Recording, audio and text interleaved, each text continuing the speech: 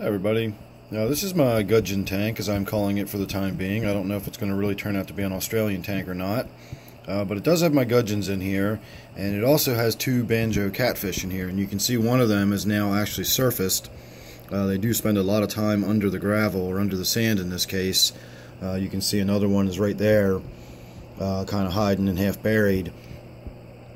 But this one has come out, and he was moving around a few minutes ago. I'm kind of hoping we'll see him move again.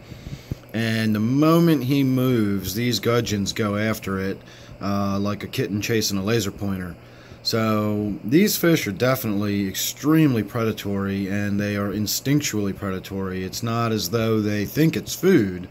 They just see movement and they dart after it. If I put something in the water that was just floating in the current, when they see it go by, they dart after it and grab it, and then they'll just spit it back out if it's not a food item. But they're really, really aggressive feeders. So I mentioned in a video earlier today that I'm going to have to be really careful about what I put in this tank with them.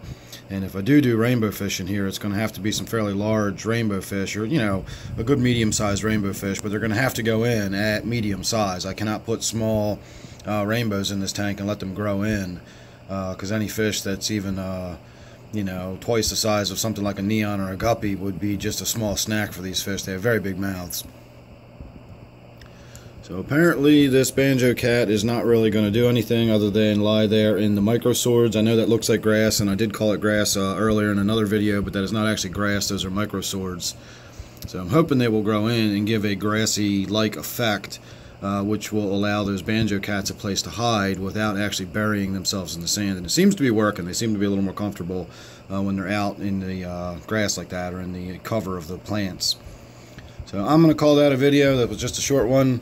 I have got my backing in this tank now. I've still got the pothos plant just sort of floating in there. I kind of like the way it looks, and the gudgeons seem to appreciate the cover as well, so it's going to stay that way for the time being.